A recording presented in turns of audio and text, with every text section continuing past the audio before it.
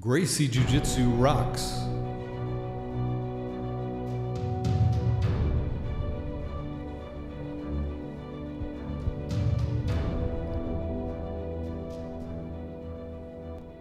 Welcome to the Gracie Jiu-Jitsu Rocks podcast, a podcast dedicated to Gracie Jiu-Jitsu and all things Gracie, including self-defense, competition, anti-bullying, women's self-defense and empowerment, nutrition, and most especially, the people involved in Gracie Jiu-Jitsu. This podcast is for the average Joe. It's for anyone who practices, trains, teaches, or just loves to talk about or hear about Gracie Jiu-Jitsu. We'll explore the lives of Gracie Jiu-Jitsu practitioners, how they got involved in the art, and what effect it's had on their lives. So buckle up and enjoy the ride.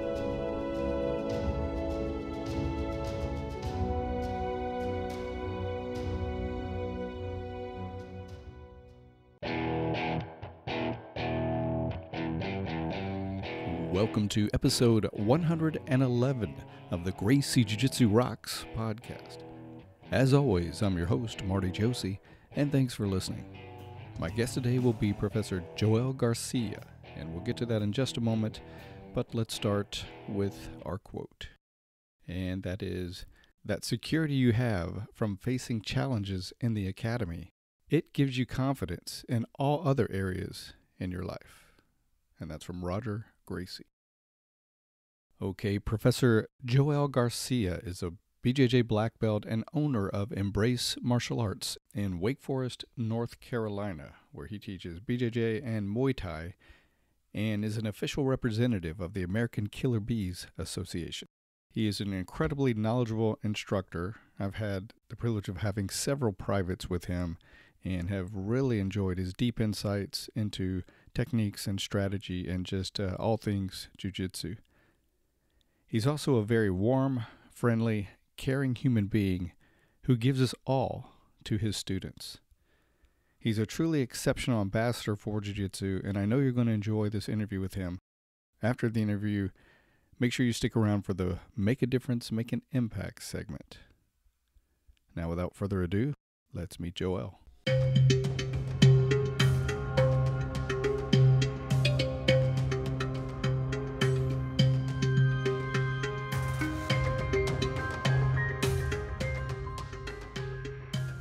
All right, I am here live and in person with BJJ black belt and owner and head instructor of Embrace Martial Arts, Joel Garcia. Glad to be here with you, sir. Thank you. It is awesome to have you here too, sir. I appreciate you taking time out of your busy schedule to talk to us today.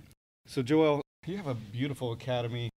Tell us a little bit about your most current academy that you have going here. Embrace started like a big surprise on my this new chapter on my life. You know, for many years I've been in Florida. For 10 years I've been in Florida, and then after I sold my business in Florida, and then have opportunity to move to North Carolina, not to start back with jiu-jitsu, but I got invited by one of my students to move to Cary, and I try let it go jiu-jitsu, and let it go like a not. I'm always going to be in jiu-jitsu, but try to get off okay, I'm not going to have academy. Let's say I'm going to have a regular job. You know, I try that, you know, and I have a good opportunity to move to Cary and bring the family to North Carolina. Great place. I'm in love with North Carolina, and started working with this company as a project manager, travel all over the country. And I kind of like, oh, this is going to be awesome. I will have opportunity to just enjoy BJJ. Whenever I go, I have friends all over the country, and I'm going to just jump here and there and train with friends, right? But it was a lot of travel, and I was missing a lot of stuff in my life, especially my family and my home. At the same time, my family on the mats. I always been involved in one place before, and I was missing BJJ. I was missing big time. And my wife kind of like, hey, I think you should let it go. This is not good for us. I would like to have you at home, and you're not happy doing this. You know, it was a great salary, And I knew I'm moving to back to BJJ. I'm not gonna have nothing near to that money that I was making. But I knew money is not the main thing on my life, and be happy and enjoy life and family. It was a more important. And then she's kind of like I think you should open again. You should open academy. I get a very a supportive friend, Sean Spangler from Apex. Him and his students motivate me like a 1,000% to open academy, and this is how Embrace started.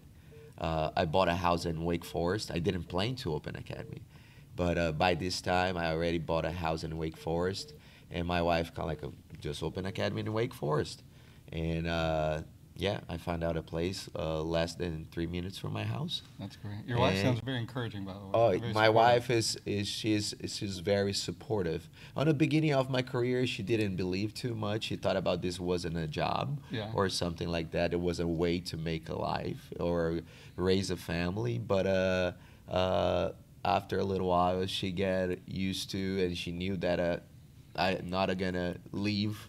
You know what I mean? I'm never going to leave her because of that. But at the same time, I'm kind of like, you know what? This guy need to be happy. I wanted him happy by my side. Right. And she always been very supportive on all these 20 years that we were married. Wow, that's awesome. And then Brace born in Wake Forest is, and I'm happy here. So how did you come up with the name Embrace? What does that mean? Embrace means everything for me. Embrace means embrace life. Embrace whatever you do. Embrace... if you have a good time, embrace. If you have a bad time, embrace, because it's gonna pass by. You know, and then jiu-jitsu is like that too. You have to embrace everything that comes on your way. There's no way to avoid it. And then jiu-jitsu are very connected with that. And I felt that it was a great thing. I had my logo before. Before it was enjoy, embrace. This was my logo: JG, enjoy, embrace. And I kind of like, when I look at my logo, I kind of like embrace, yeah, this is going to be the name. And this is how the name came. It was through my logo, you know. It was nothing like that I thought about it too much. It was just there. And this is how it is. Well, it's an awesome academy, and I know it's building quickly. Maybe not as quickly as like open the door day one, but it seems to be getting really popular here. People really found a nice home here with you. Yeah, what I believe is I'm very straightforward with everybody, and I'm not I believe I'm very authentic to what I do, and I think this is kind of like make most of the people more comfortable. You know, I'm not someone that force people to do things, or being a dictator. Sometimes a lot of affiliations and instructors are kind of like dictators. I don't believe in that. I believe your strength come with your personality and in the way you deal with people. And if people feel comfortable with you, they will feel good, feel comfortable in your place. You know, things like that I think are very connected. You know, and just being real with people. You know. It's very apparent that you're real. I mean, we have a mutual friend, Jim, and he met you before I did, and had just was raving about you. So you got to meet this guy. You know, he's such a cool guy and all this. And I was like, yeah, I'm sure he is. I'm sure we'll meet. But the first time I met you, you just have that energy that draws you in. You're just one of those really exceptionally great people, as far as, you know, you can tell you're genuine and you have a good heart and things like that. Yeah. And so it's immediate. It's easy to connect with you like that because you are real. So I appreciate that about you. You also, in your academy, have assigned God First. So tell us about that. This is before anything, you know. Before I kind of like open my eyes every day. He come first. He come first in my family, because without him, for sure, I would not gonna be able to even be around anybody. You know, everybody have their own history in their lives, and on the beginning, when I was very young, I was a great kid, but I put myself in too much trouble, and but I believe I've always been enraged with the life with the mystery of the life, that I wanna why things are like this, or why things are like that. Like everybody have those questions, and I have those questions at a very early age. I was like crazy about life, but at the same time I was hurting myself. And after a little while, it's kind of like everybody, like you getting hurt once, twice, 10 times. It's like, hey, it's time to stop. And then this when uh, uh, Jesus came to my life, God came to my life, and then was a was a big change. Everything came clear, and as this will not happen, we're not gonna be here without Him. This is what I believe. I don't preach that on the mats. I don't preach. I am a Christian, but I don't preach on the mats. But I believe our attitude make a difference, and people will look and then what did this guy have something different?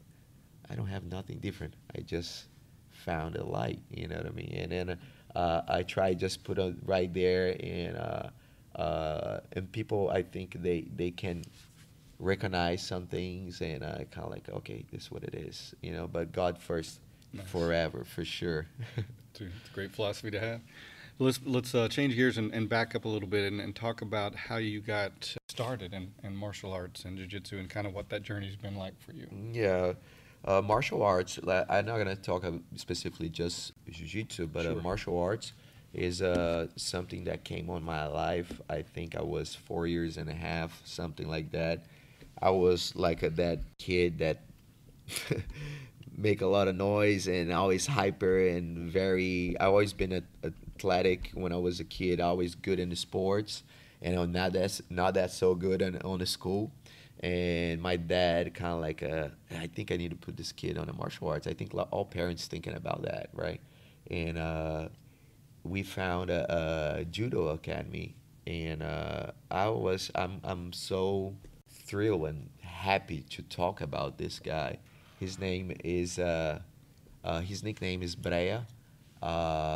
He's a belong to a long lineage of judo in Brazil. Judo in Brazil is huge. People don't know that. Most people don't know, but judo in Brazil is huge. Like a huge. It was like a you can find judo in public schools. Like Wow, that's cool. this is a dream. Like people. Why we have a jiu-jitsu in Abu Dhabi in the public schools. In Brazil, we have a judo in public schools. Now jiu-jitsu start going to some places. You know, people created some stuff. But my dad put me on a judo, and I start training as hard as I could.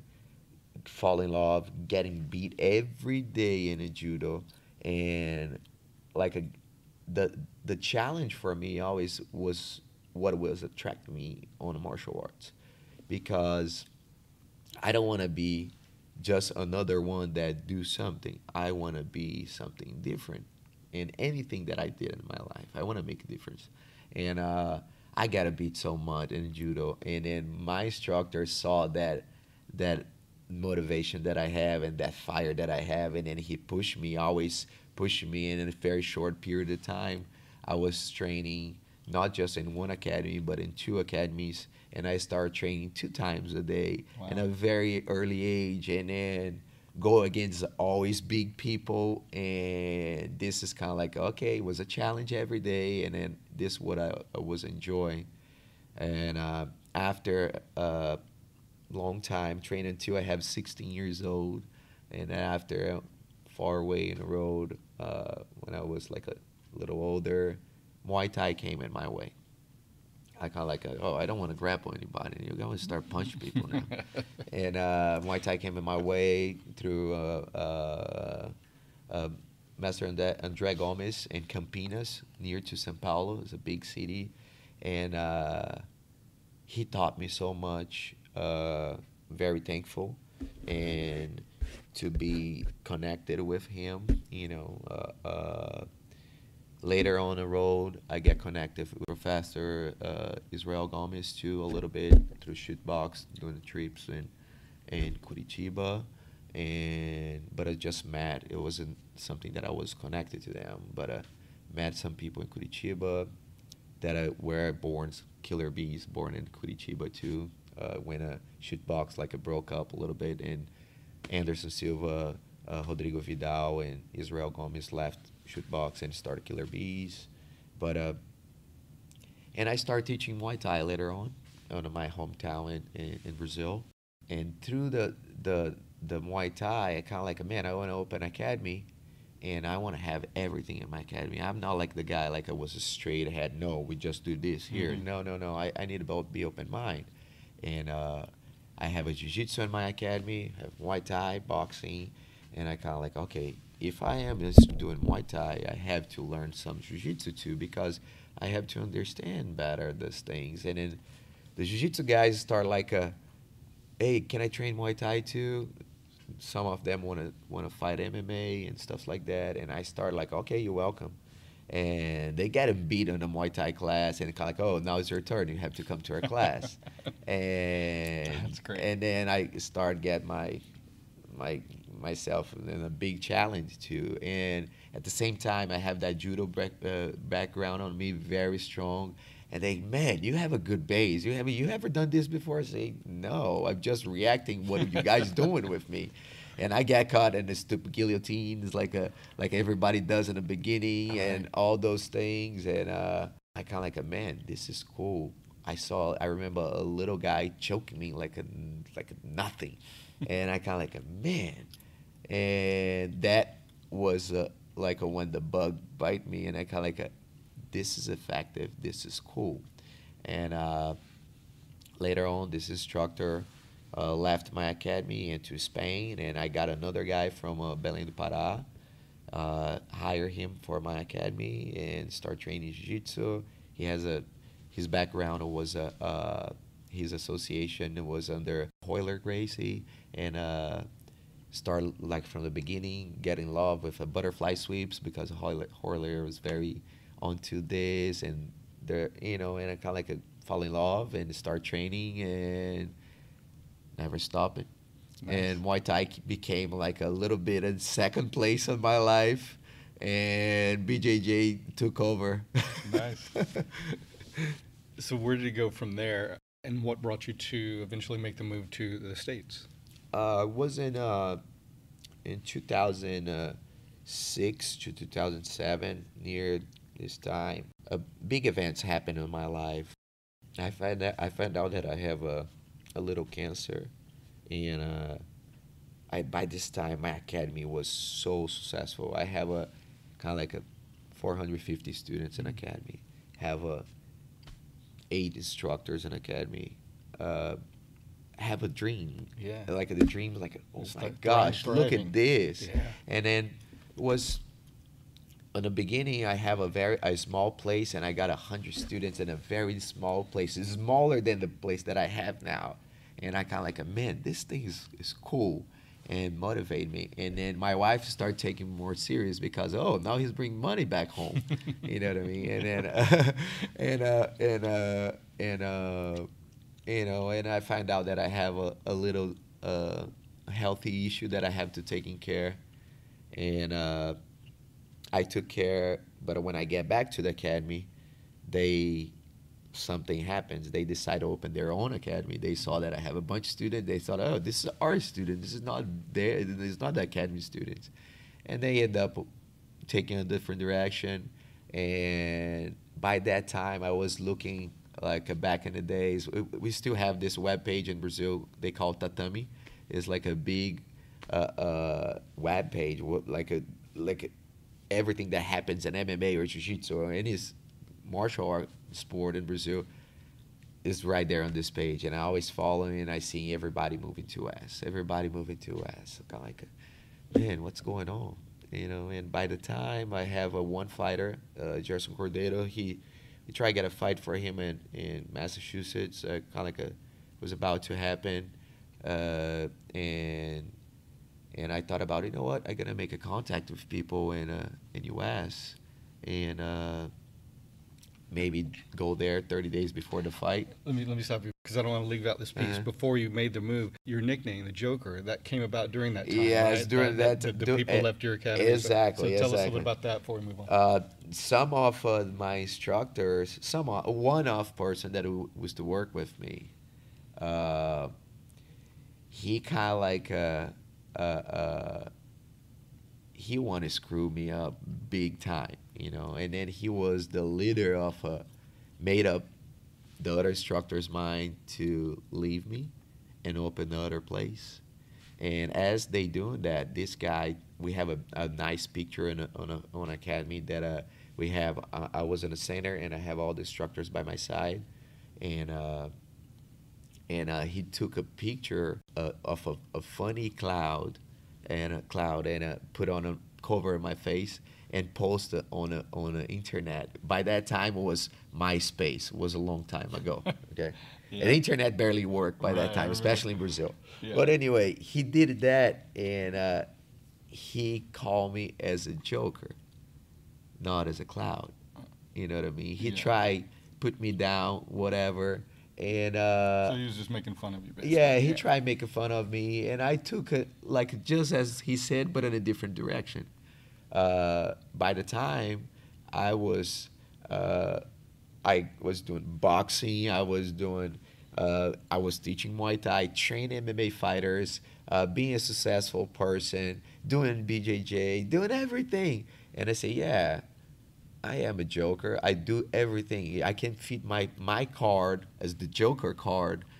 I can fit in any game. Yeah. Yes, I think this is match with me for sure. Nice. And I translate that on this way, and I make them even more pissed. You know what I mean? It's kind of like, okay, you think you're gonna take me over? No. Right. And then when I came to US, people recognized that on me right away because I was teaching MMA classes, I was doing Muay Thai, teaching Muay Thai, and doing BJJ classes. And man, definitely you fit in all the games. And then the Joker continue, you know, like not that I'm a joke, but I'm the Joker. Yeah. And then stick on me. And by that time, too, my English was so poor. And I was, first thing that you'll learn in a foreign language, you learn bad words, right? Right? And I was joking a lot, and I was loud on the mats, and I was talking too much crap. Yeah. And then I was joking a lot, you know, and then everything came like one thing came to the other. So you really embraced. Yeah, I embraced the name, and then you know it's taken a good way. And then that people that try stabbing my back and back in Brazil, they just cry about it because I still good. That's great. That's great. I love it when it works out like that. So then when you landed here in the States... When I landed here in the States, first I have that opportunity to bring someone to fight here and end up the fight not happening, but I make a contact with two persons by that time. One was Ricardo Cavalcanti and Carson Gracie, famous person, have a huge academy in Las Vegas. And then the other person was Renato Tavares, and connected to American Top Team in Florida. And one thing that was very common, my academy in Brazil was Elite Fight, and the academy that he opened up in Orlando by the time was Elite Fight also. And end up that Renato sent me a message back. Ricardo never sent him a message back. Renato sent me a message back, kind of like, hey, you're welcome to come. And the fight never happened. I came to US. Stick with Renato for a little while. I kind of like, and he really liked what I show, and then end up that I got invited through him to being part of American Top Team, and they became my sponsor in the beginning to bring me over here, doing all that paperwork, and here I am. After many years, I'm glad to meet up through Renato. Being involved into American Top Team was a huge thing, you know. Was very hard in the beginning. I wasn't speaking English at all, but at the same time, was a lot of Brazilians, a lot of all this vibe going on in Florida. But my mentality was kind of like a different.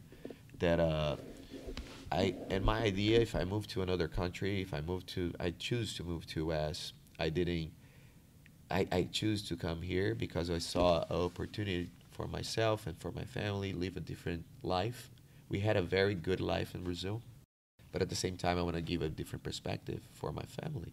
I want to live in a place that have more respect, and this was my big issue in Brazil. Like people in Brazil like to make on their own rules, and then everybody do whatever they want. And I don't like that. I like that what is right, what is wrong is wrong. Mm-hmm. And moving to West was a big thing for me because I trust on that strong feeling that let's say the roots that Americans born, that the word is still valuable. I know people are bad people everywhere, you know, but I believe people are still a lot more respectable here, and was a great thing to move and come to us and enjoy the country, being involved with so many good people, meet up like Ricardo Liborio, work with them, so many other instructors from American Top Team, big names that was in the UFC and all this. My dream in the beginning was like I want to be an MMA coach, and I remember by that time Renato said, "Man, you're gonna change your mind," and then I did. You know, it's kind of like I did a work with a few MMA fighters, became friend of me, few of them. Some of them I kind of like I don't want to get near to you, you know, and I embraced everything, learn, struggle, improve my English a lot. It was something that it was very important for me because a lot of Brazilians come here, a lot of people from other countries come to US, move to the country, and don't speak English at all. They don't speak English. I kind of like a man. You have to, you know, be connected to the country, and then language was something very important for me. I still trying by myself, learn every day. Oh, you're doing well. And this how American Top Team came, and it was strong, and then after end up that we moved out the American Top Team, start Legacy Martial Arts in Florida, working with Renato by the time. Always worked me and Renato, we became partners. We have 3 academies in Florida. Renato was someone that I'm black belt. I got my black belt under Renato Tavares. Carson Gracie black belt, well known all over the world. And this is how Jiu-Jitsu gets so big on me and gets strong on me, and the values of the Carson Grace, you know, mentality and the way to teach, to show Jiu-Jitsu, show to everyone, not like you know what I mean, put on tags on people. Oh, these people can do, these people no. Jiu-Jitsu is for, I believe, is for everyone that want to do Jiu-Jitsu. Right. Because those that does not want to taste it but don't want to embrace it, Jiu-Jitsu will spell them, right? You know what I mean? It's kind of like you have to embrace it. If you don't embrace it, you're naturally gonna be expelled by it. You know, I seen this a lot. You know, and after American Top Team, how I came to now I'm American Killer Bees. You know, Israel Gomez was a friend that embraced me on a hard moment of my life when I sold my academies. Me and Renato broke our relationship after 10 years, and but I respect Renato so much. But Israel came up. I was already helping Israel with American Killer Bees here in U.S.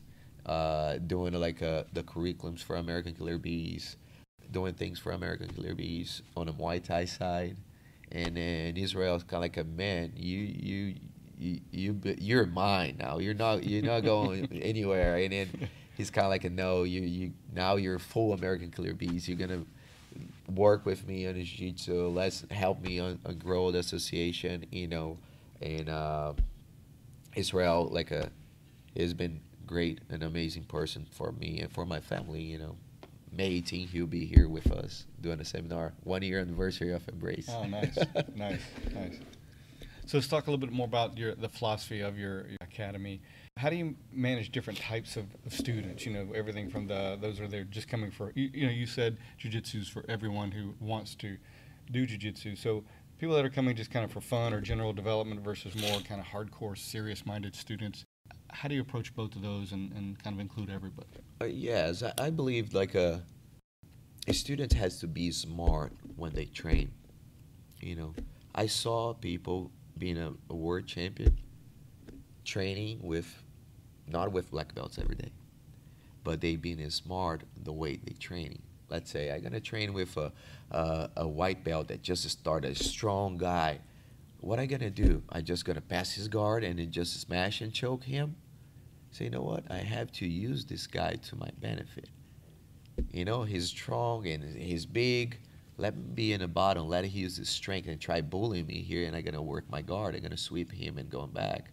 And this is just a different point of view for your benefit on a training.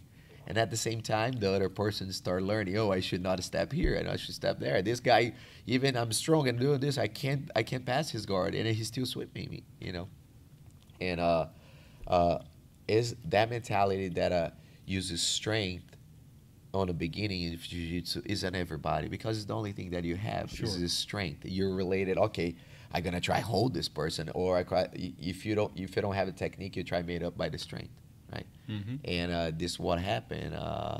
And everybody have a strength. Some people have a lot. Some people have a few. Some people does have a strength but does not know how to use. Some people have a strength but doesn't know how to position their body. Mm. Some people does not have a strength at all, but they are very smart. And you have to like break all this and make people understand that they do have one of those qualities, and they have one of the weakness. And then when they realize the strength, their strength and their weakness, they start improving jiu-jitsu. Mm. Because if you want to improve, you have to work on your weakness, not just on your strength. Because jiu-jitsu gonna put you in a position that you're weak all the time. It's true.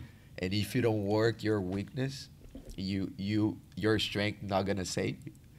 You know, you have to work your weakness, and then and this is what I try to work with the students. You know, sometimes I have like a little guys, young kids that come here. I have one student in particular that I always look at student as a project for me, because they have they always offer one challenge for me, and I want to kind of like I want to accept. I want to take the challenge and prove to myself and to him. I don't tell him, but later on the road I say, hey, remember when you started? I just want to say that, and then he have the picture when he started, right? Because he was struggling something. Now he does not struggle anymore. You know, I have a student that is I'm his fan number one, and I look at him yesterday before he leave the mats. I stop him and I hug him. I say, man, you don't know how much you motivate me to be here. He's over 50 years old.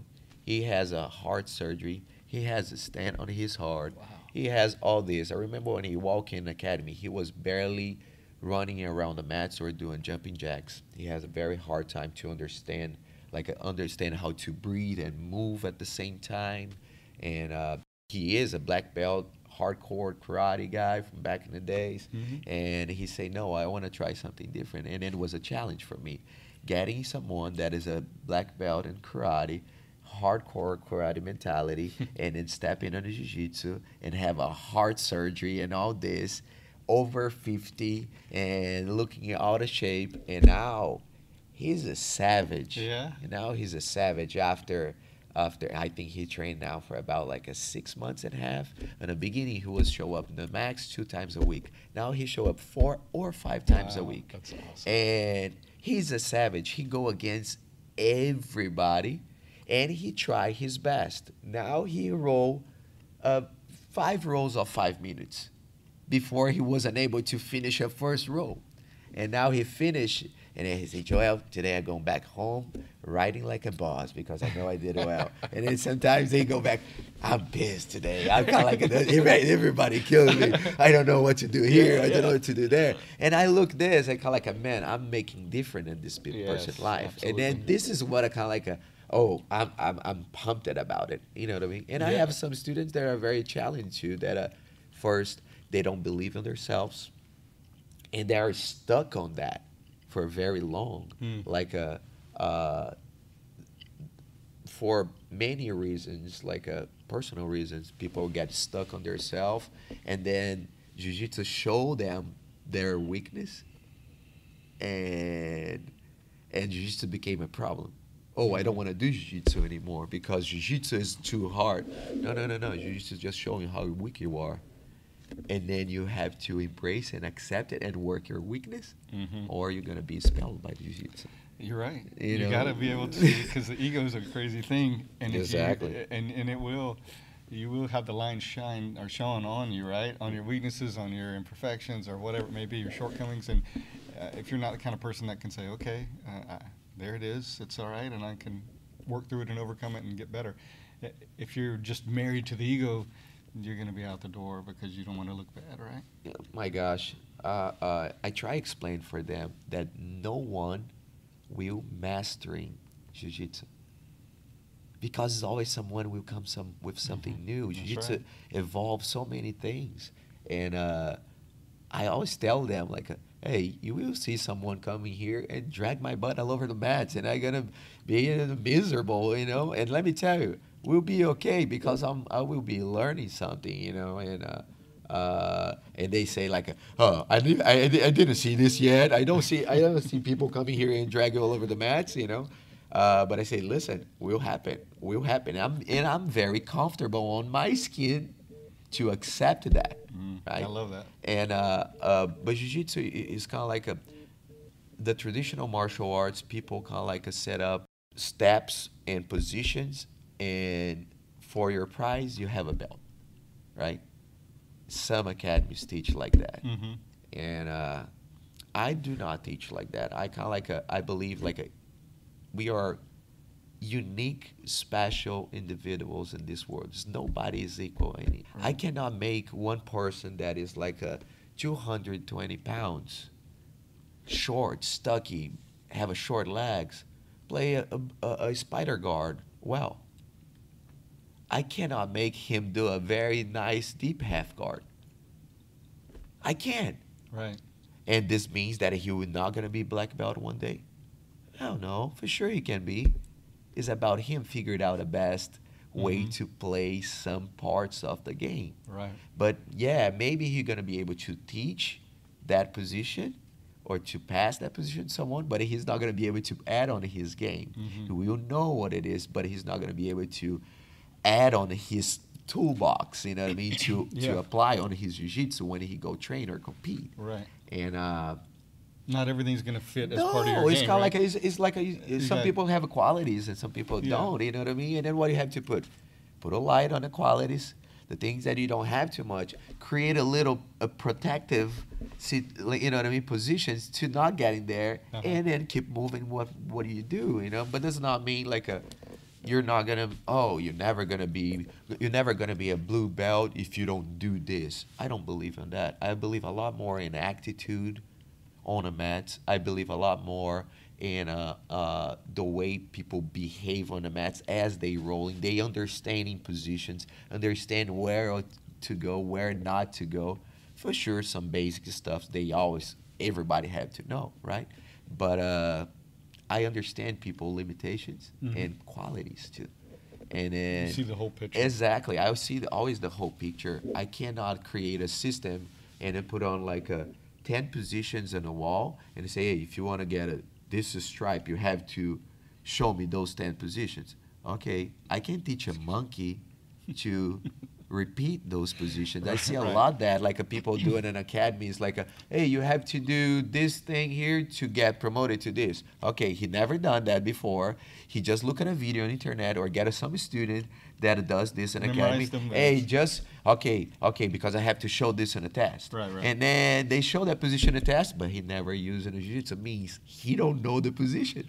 Right. He can create a replica from that movement. He can do something, but he don't know how to apply and use. The application's other thing. And That's what right. I'm looking for is for application. You know, it's not like oh, I know how to do that. Okay, you know how to do this on a live situation. Right. To put yourself in that situation, and then this is the key for have a good, solid jiu-jitsu. You can you hear from the best jiu-jitsu guys in the world, like Roger Gracie. You interviewed him like a little while ago.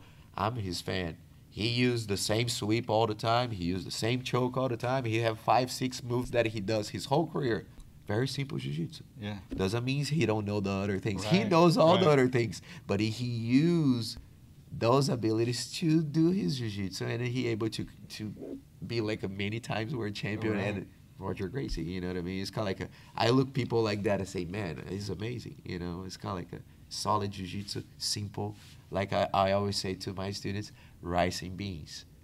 Just rice and beans, just solid, you know what I mean? You don't need too many fancy stuff. I believe a lot in it's old school jiu-jitsu, solid stuff. Yeah. I do love new stuff too, but solid, it make you the strength, make your base strong. So make that your foundation, and maybe some of the more kind of flashy stuff. It's fun to do. It's fun. So it's fun to play with, but don't rely on that really, right? As your real base or your real bread and butter or rice and beans. So rice and beans and bread and butter like works for you. In the morning is good, right? Absolutely. And coffee. Don't forget the coffee. You gotta have the coffee. So elaborate a little more on what's the expectation of your students on and off the mat as far as behavior, as well as how do you feel instructors themselves should carry themselves on and off the mat? It's a big thing, you know. You have to walk as you talk, right? This is what the Americans say, right? All right. Yeah, and I believe a lot of like that, you know.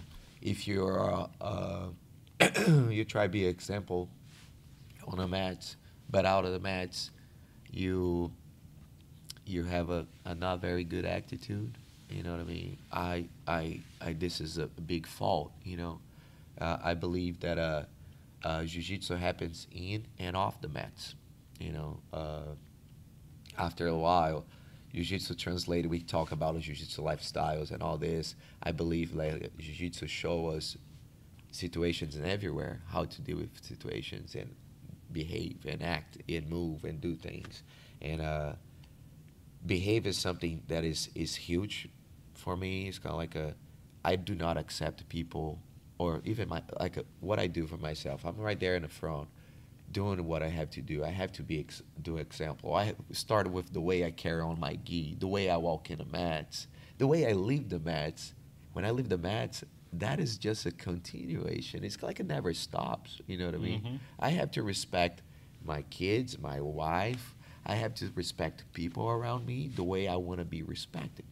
Everything started the way I do and the way I want things from me. Okay, if I want to be treated well, I have to treat people well. Mm-hmm. It cannot be the different. I can be a freaking, you know what I mean? A guy that treat people like a bad and I want to respect. Come on, how are you going to get respect if you treat people bad, you know? But I believe like you got respect by the way you behave and you know what I mean, in and off mats. And off the mats is very important for me. I have I believe like a lot of instructors became like a little bit of psychology too. Like he kind of like always students come with problems off the mats and end up sharing with us.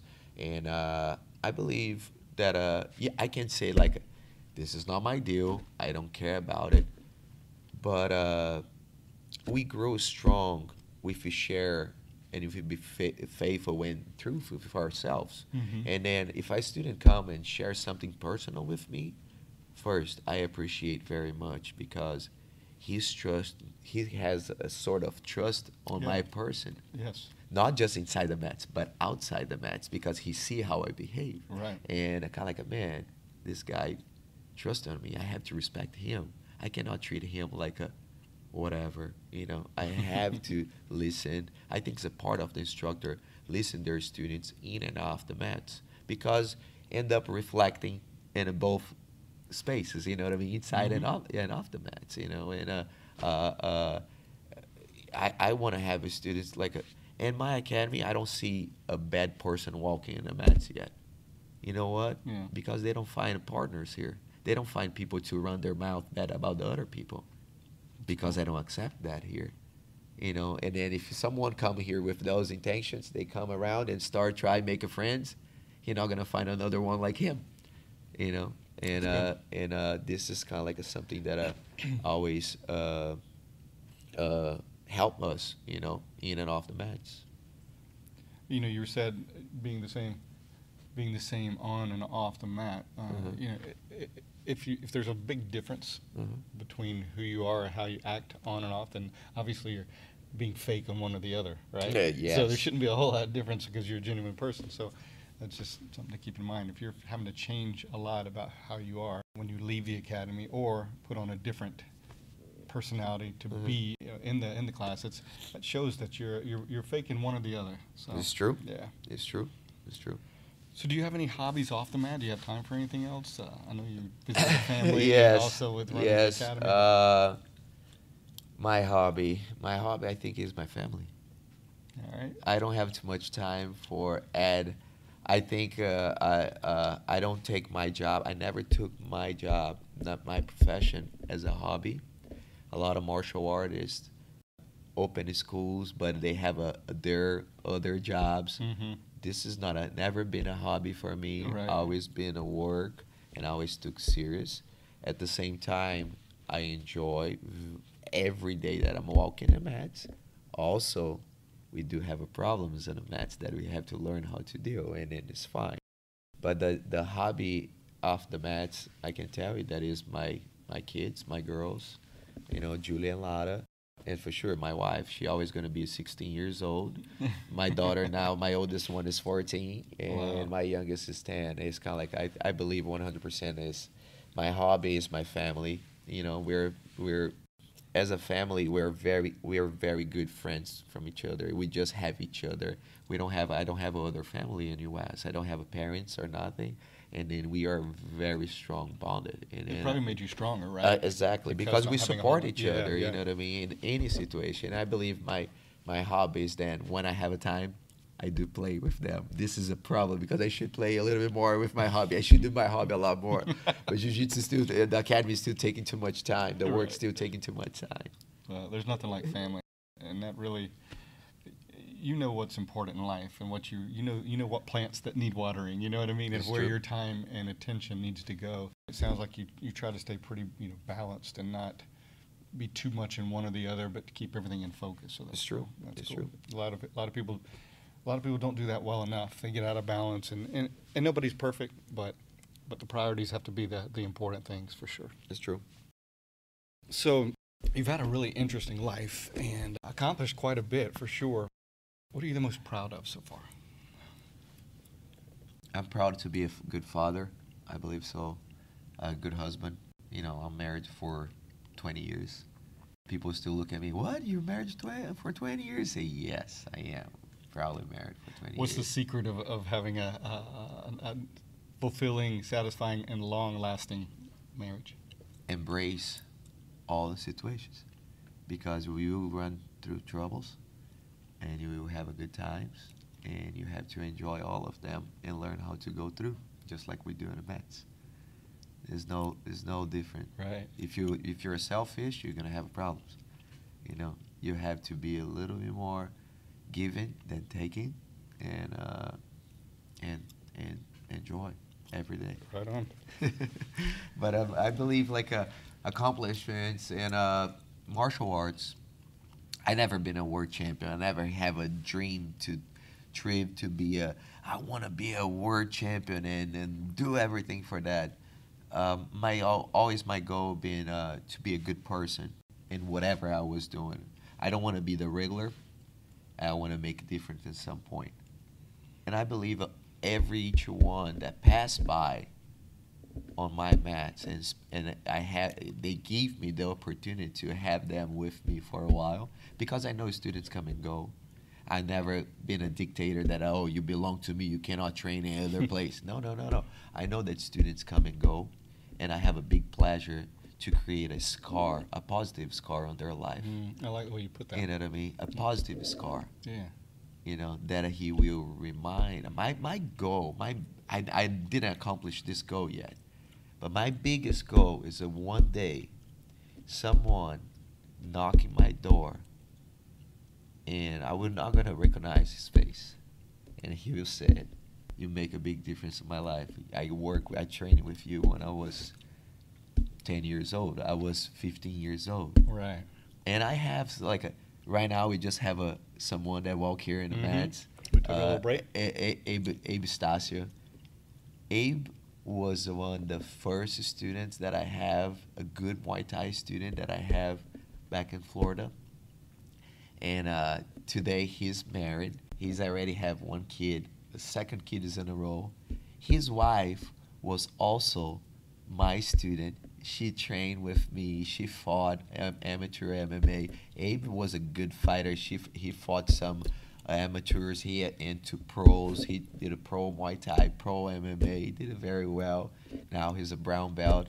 He know me for very long, and then he just came for a visit.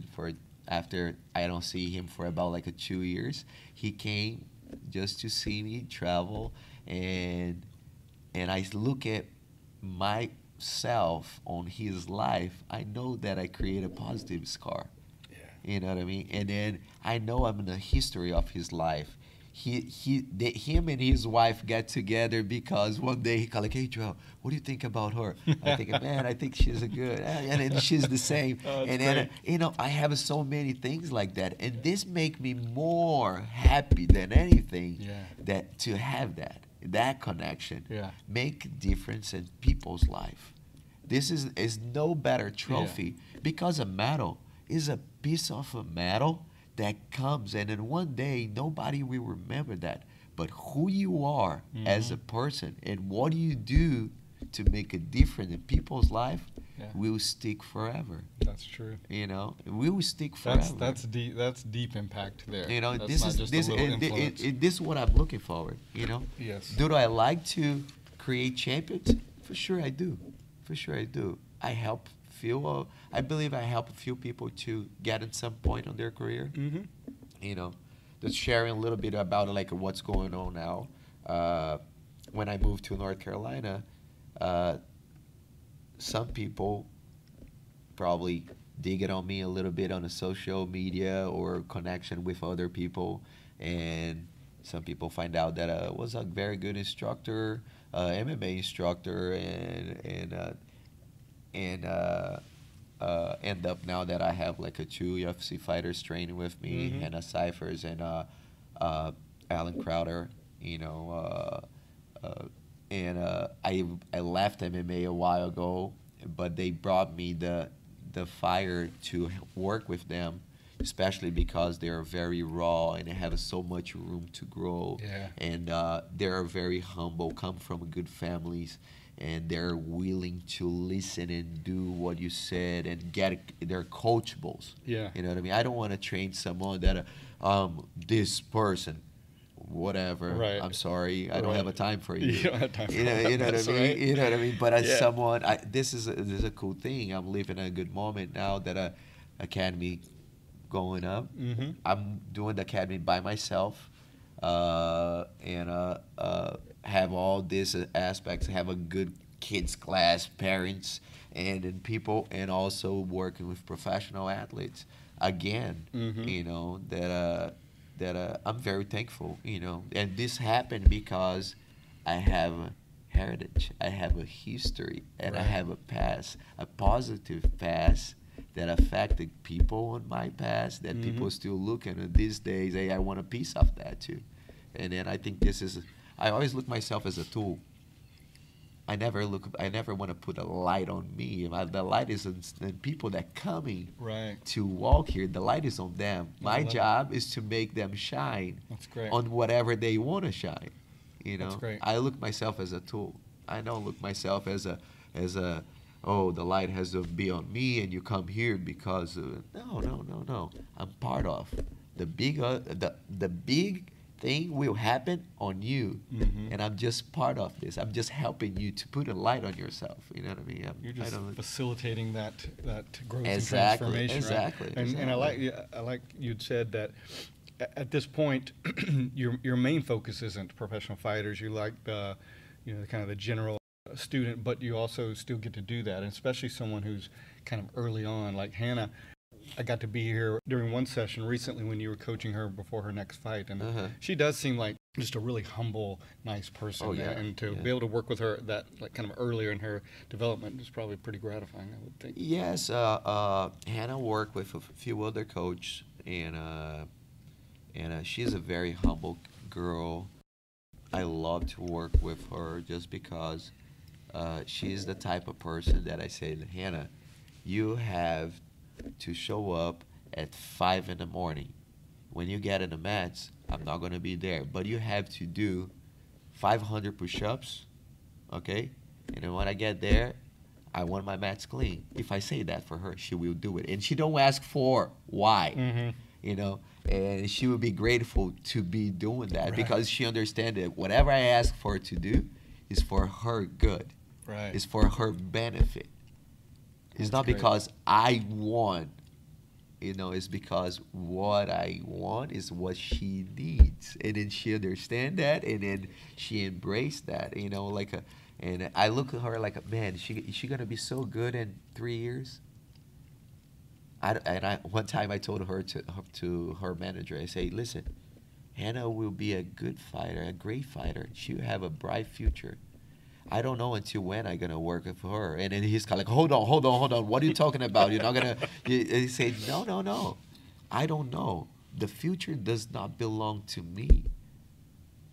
We have a different paths in our life all the time, and it can change. It's true. But I learned that the future don't belong to me, belong to God. And I had to let him do what he does best. And I have to put myself as a tool to be available. And maybe in the future she don't need that tool anymore, and maybe she need another tool. And you know what? I'm cool. Yeah. I'm cool with that. That's great. I cannot be you know what I mean? I'm cool with that. That's awesome. So as we wrap up, is there anybody that you haven't already spoke of or acknowledged that's had a big impact on your life, and anybody that you'd like to shout out to or just acknowledge in martial arts? Yeah, on or off the mat, doesn't matter. On and off of the mats, for sure. Off the mats, my mom and my dad, I miss them. And they was so hard on me. They make me be a man and be a man of word. You know what I mean? Whatever you said, you had to do it. Don't do nothing different. And I learned this at a very early age, and I'm so thankful that I get my butt whooped at like every day of the week, you know. And I'm very, very happy to have the parenting that I had it.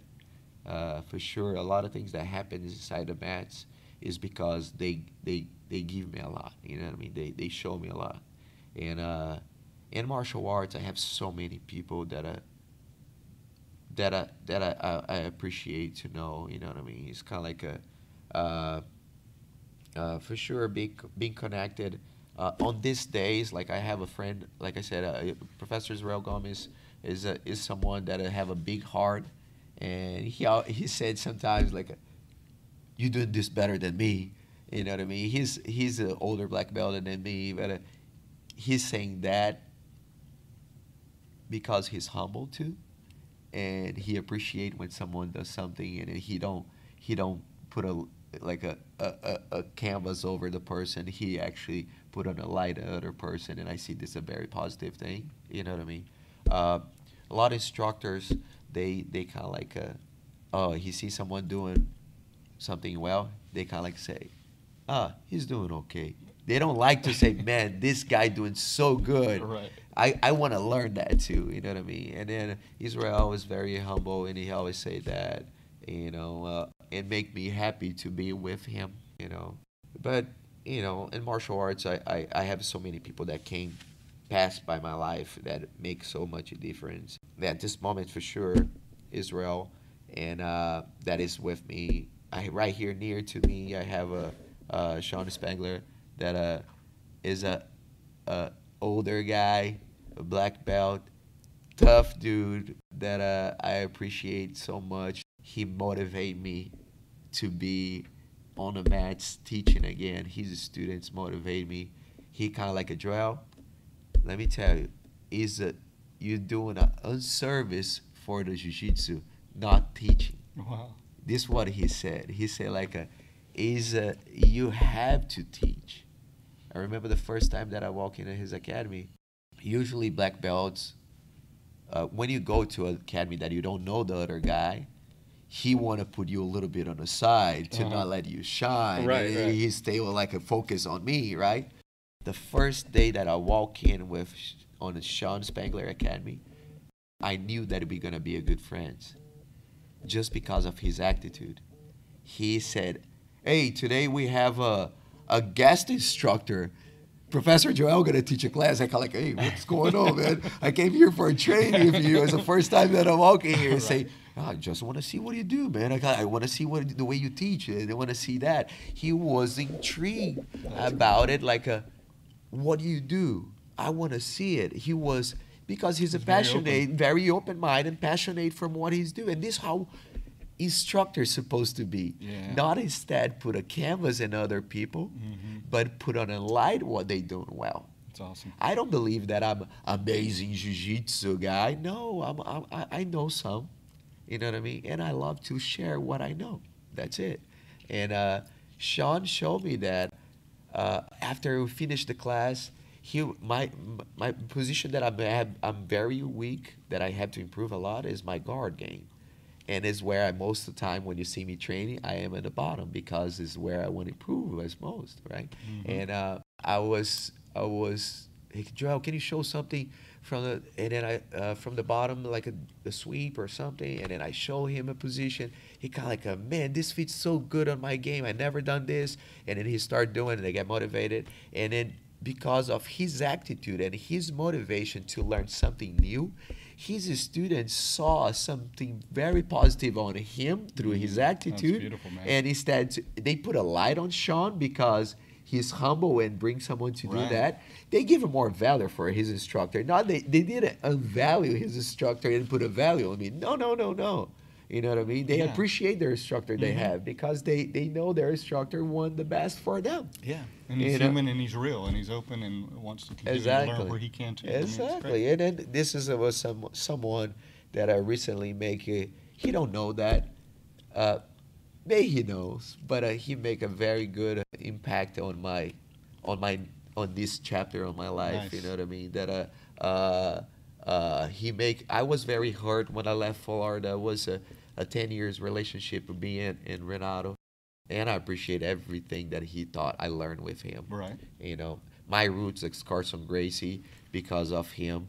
Today, Israel Gomez is Carson Gracie also. He's under Carlinhos Lima. That was Carson Gracie black belt too, and Carlinhos and Renato, they're back together in Curitiba, and back in Brazil, like in the early 90s. You know what I mean? Everybody's connected in some way, you know. And I felt that I still on the same path. And but Sean, like he did have a very good impact just because of his attitude, and showed me, because I was hurt, and he showed me, say, "Man, you're a great instructor. You're a good instructor. You have to show what you know to people. You had to share this with people. It's not fair. Yeah, you should share it. Yeah, yourself. he's kind of like his students come from Apex and come here to train every time. His students come. Sean come here. John Shell from other association come here from Rubão Carioca. Is a great guy that is right here. Old school from Brazil is right here in North Carolina.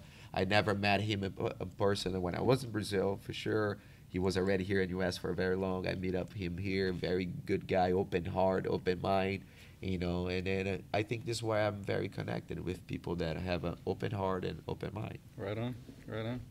Well, it's nice to hear some of the people that have impacted you, and you've brought it full circle, obviously, and impacting students and people every day. So really appreciate your time and your insight and letting us get to know you better. Appreciate it. And obviously, if anybody's in the Wake Forest area, they should certainly come and check it out and get to know you.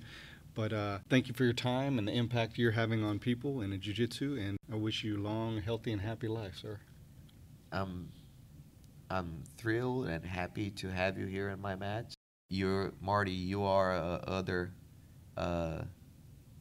aficionated by jiu-jitsu. You're passionate about jiu-jitsu. You love jiu-jitsu. You breathe jiu-jitsu, you know, just like I do, you know. And this is the best thing. I hope that all the instructors in the world open their mind and understand that we have only one flag, and it is a jiu-jitsu flag.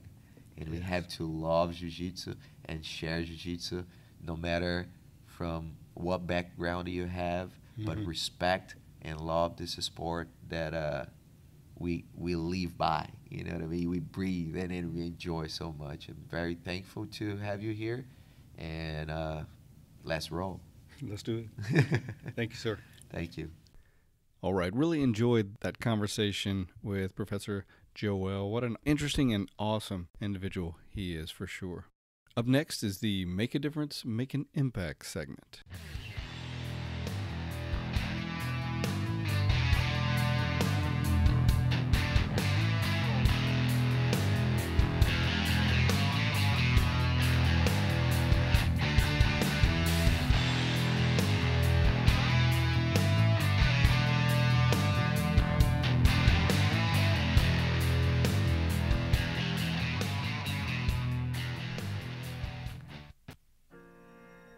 None of us ever get through this life without heartache, without turmoil.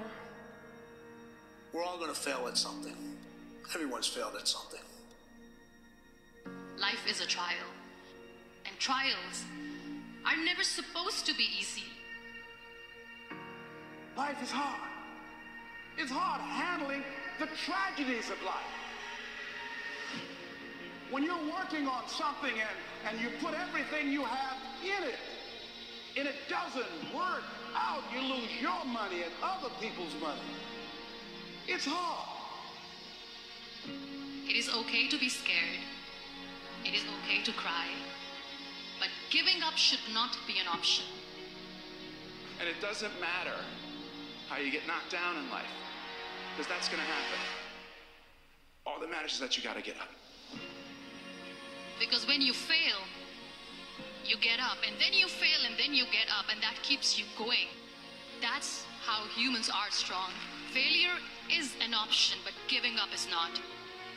Find a way. If you believe and you have faith, and you can get knocked down and get back up again, and you believe in perseverance as a great human quality, you find your way. You gotta have that resiliency over and over again. You gotta make a commitment to keep stepping up to the plate and swinging for the fences. Every day, whenever you do what you do, swing for the fences. Understanding when you swing for the fences, sometimes you'll miss.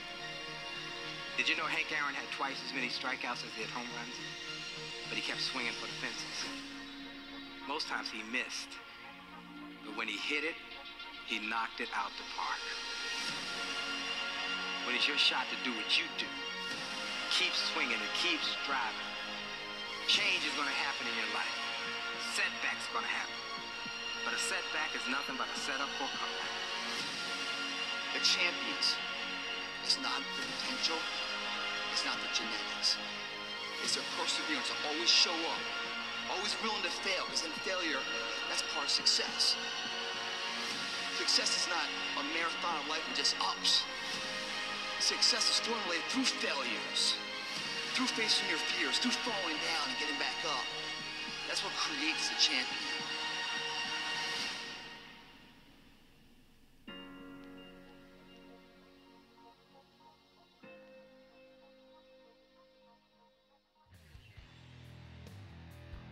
And that's going to do it for this edition of the show. As always, I thank you for listening. Hope you're enjoying the show.